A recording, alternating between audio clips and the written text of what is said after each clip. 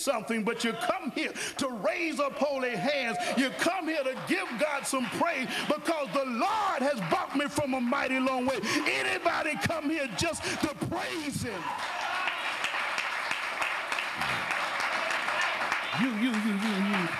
You didn't come to be seen, and you didn't come to show off your stuff and strut down the aisle. You just come to say thank you. You just come to ask for forgiveness. You just ultimately come to get better. You come here to praise his holy name. God want to make a distinction this morning. Is there anybody here that only came to lift up the name of Jesus because God has been so good to me? Yeah. Come on, preacher. Come on with it. You just want to say thank you. You were so glad when you woke up this morning and your eyes open and your feet could walk and your hands could touch. You just want to say thank you, Lord. I'm glad that last night was not my sleep or death. Lord, I just want to say thank you.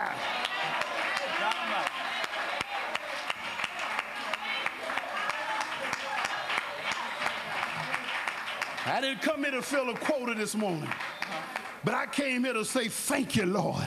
I could have said it at home, but where two or three gather together, God will be in the midst. I need somebody that don't even care what folks say about me no more, but I'm going to praise the Lord. I'm going to say thank you. I'm going to say hallelujah. I'm going to give him some glory. Whatever it takes, I'm going to praise.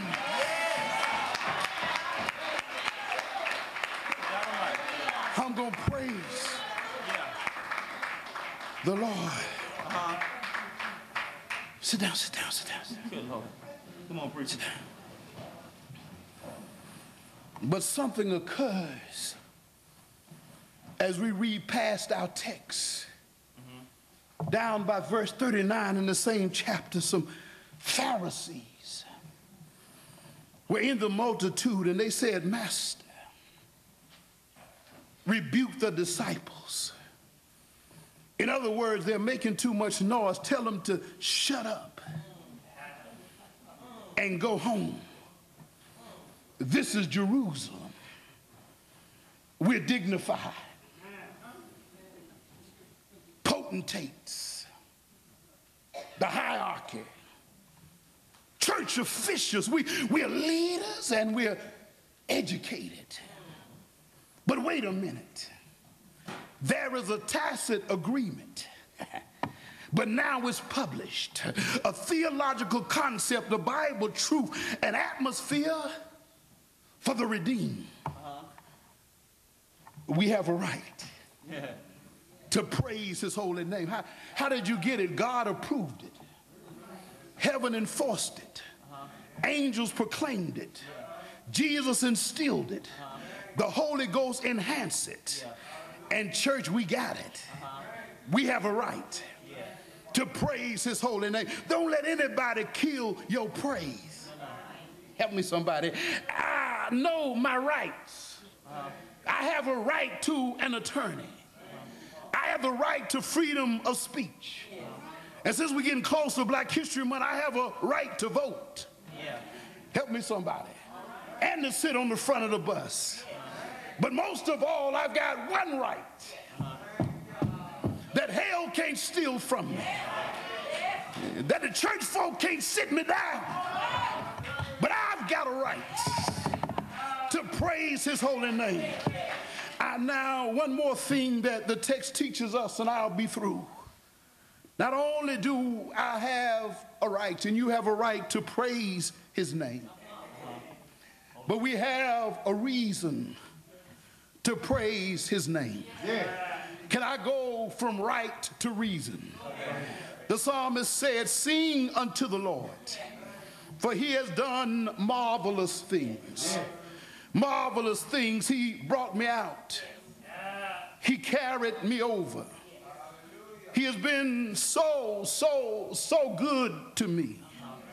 Not only in Durham, not only in North Carolina, not only in the United States, but all over the world, and especially on the cross. On the cross, he paid the price. On the cross, he suffered shame. On the cross, he gave up the ghost. On Calvary, he negotiated my contract. On Calvary, my debt was canceled. On Calvary, my bill was paid. On Calvary, he was betrayed by Judas, denied by Peter, and forsaken by me and you. On Calvary, he was mocked by Herod, tried by Caiaphas, and condemned by Pilate. On Calvary, he was passed from judgment hall to judgment hall. On Calvary, they whipped him all night long. On Calvary, they put a crown of thorns on his head and a cross on his shoulder. On Calvary, they put a whip on his back. On Calvary, they placed nails in his hands and nails in his feet. On Calvary, his blood streamed down his brow. On Calvary, the noonday sun refused to shine. On Calvary, the earth reeled and rocked from side to side. On Calvary, darkness was everywhere. On Calvary, I tell you, he gave up the ghost. That means he died. He died until justice was satisfied.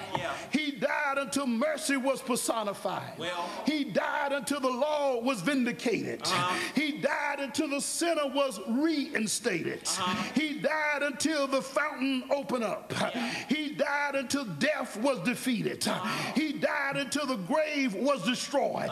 He died until heaven wept. He died until the earth cried. He died until hell danced.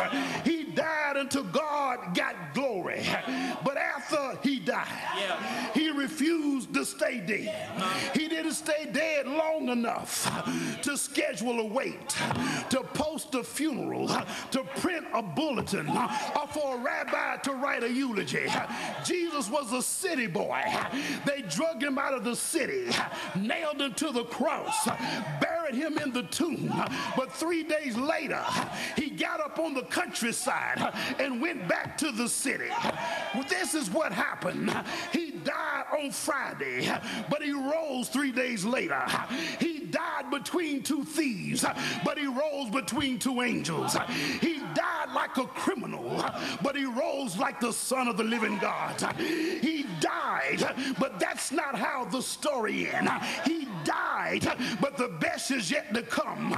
He died, but the grave didn't have a say-so. He died, but Satan couldn't keep him. Hell couldn't possess him. He died, but he still lives. And because he lives, I can face tomorrow. Because he lives, all fear is gone. Because I know he holds the future, and life is worth living just because my Savior lives. Isn't he wonderful? Isn't he marvelous? Isn't he precious? Isn't he almighty? Isn't he everlasting? Isn't he holy? God is good all the time, and all the time God is good.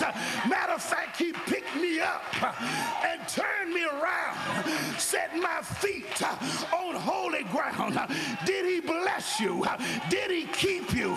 Did he feed you? Did he deliver you? Been pretty good, been pretty kind. I have a right, you have a right, we have a right to praise his holy name. Somebody give God some praise up in here.